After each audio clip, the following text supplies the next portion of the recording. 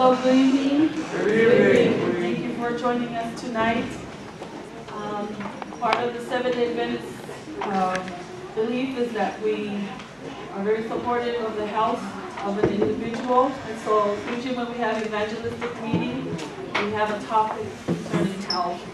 And so the pastor Anthony Manu has told me you only have 10 minutes to talk about something that I feel that is important. So we're going to scroll through the PowerPoint here. If you have any questions, please feel free to ask them later. Or ask your doctor. Okay, so the first,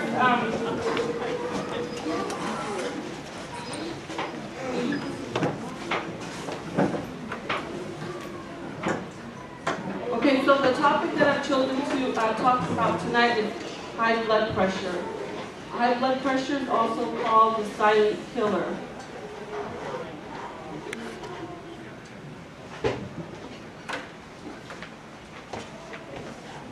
Sorry, I really don't know how to use these things. Your son do it. Get up there, Law.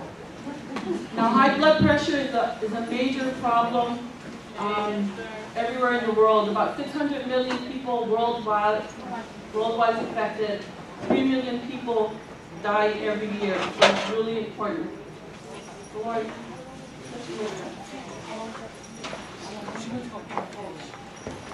about every 3 people, there's 1 person that has high blood pressure. High blood pressure, the most dangerous thing about high blood pressure is that you usually don't know that you have high blood pressure. Sometimes there's no signs and symptoms. The first sign you have is usually you have a stroke. And if you survive your stroke, then you know you have high blood pressure. If you have a heart attack, it's the same thing. High blood pressure affects men, women, any nationality. So the blood pressure does not pick certain people to affect.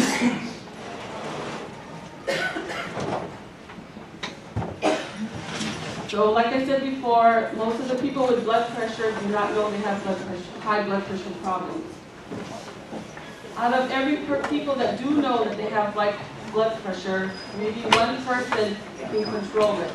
Because a lot of times they don't know how to control it, and they think they maybe only medication, and they usually don't get tested as they should all the time. Now we ask ourselves, is high blood pressure a big problem? Yes, it's a major problem. Sometimes I hear people will say, well, my blood pressure is just a little high. A little high can kill you. If you have high blood pressure, you are 8 times risk of stroke, 3 times risk of heart attack, 5 times risk of heart failure.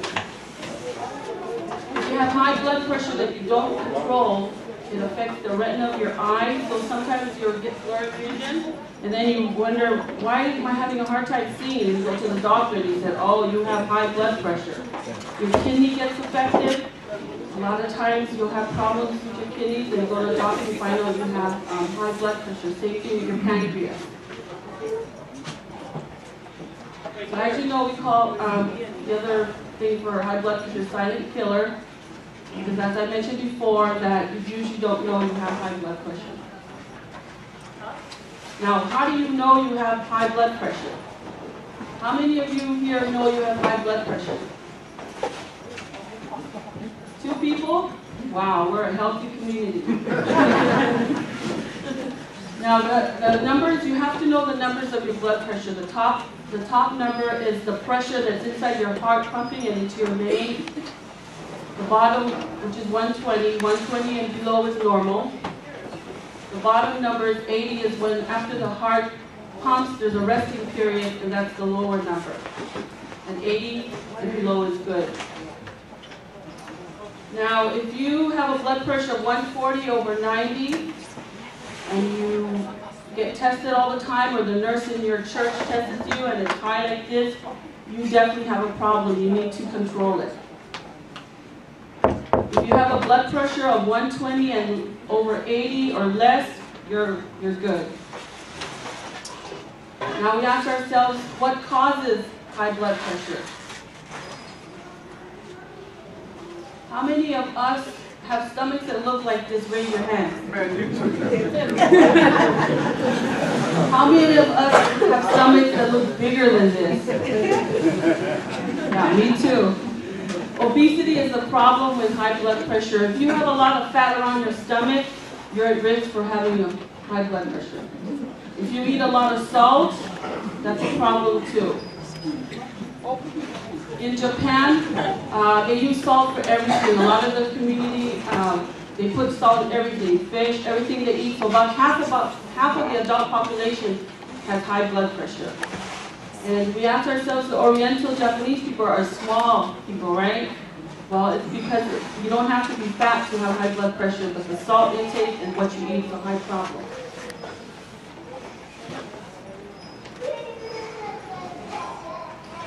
Smoking. Now, every cigarette you smoke makes your blood pressure high for 30 minutes. So if you smoke a pack, like my husband does, a day, your blood pressure is high for the whole day.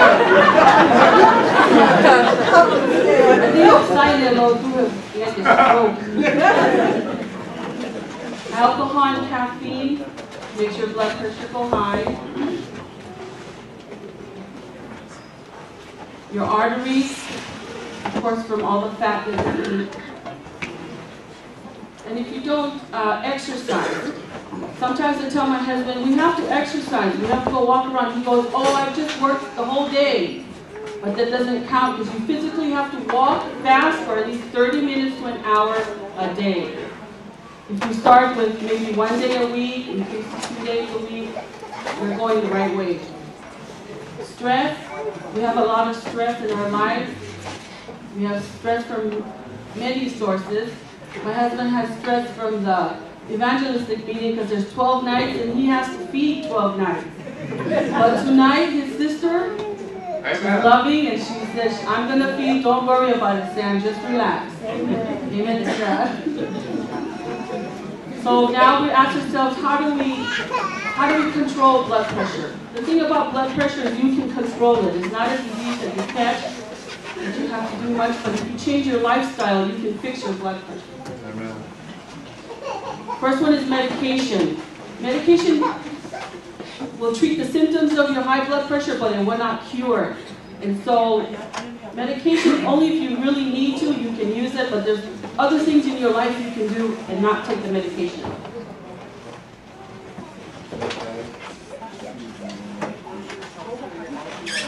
How many of you have that many bottles when you walk out of the doctor? The first way you can reduce your blood pressure, you lose weight, of course. You control your eating. Moderation. Reduce salt. Sometimes just the salt, not putting salt in our food is not enough because a lot of times the food that we buy already has salt in there. So you have to be careful of the food that you buy. Jack in a Box, the 99-cent burgers, very cheap to feed the gaoyate that has a lot of salt in it. Macaroni and cheese that we feed our kids. Just sauce that we buy. Pizza, the $5 Caesar's pizza has a lot of salt in it. So you just have to be careful. We suggest that you read everything that you buy and it shows under total sodium. That's how much salt in the food that you eat. Recommendation, 2 grams per day and less. So if you can balance yourself and have 2 grams or less, good. Now if your kidneys are already bad or if you're on dialysis, of course you have to eat much less than that. So first thing is try to stop smoking. I know it's very hard to stop smoking, but try, because not only does smoking affect your blood pressure, but everything else in your body. Try not to drink caffeine and alcohol. Reduce the fat when you eat. Pay attention to what you eat. Now tonight we're going to have a great meal, so don't worry about it, but when you go home, pay attention to the fat that you eat every day at home. What they want us to do is eat a lot of vegetables and fruits, things that are natural, things that you pick, things that grow on trees and stuff. It has low salt, low fat, high fiber. That's a great diet. If you can concentrate on eating most of this is great. And what I would suggest is start your kids when they're young and feed them these things when they grow up. They'll carry this lifestyle forever. Increase your exercise, 30 minutes a day, hour a day. This is important. Reduce your stress level. And I don't know, there's a lot of things that can help us reduce stress, whether it's we pray or relax, whatever you need to do to reduce your stress.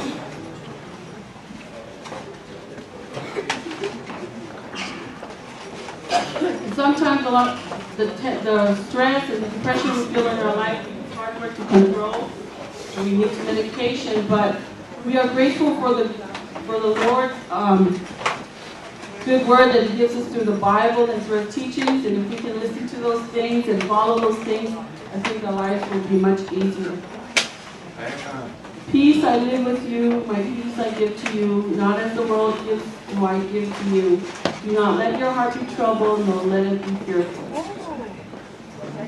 And so this is the end of my 10-minute presentation on blood pressure. And if you have any questions, please feel free to talk to me later. Thank you so much.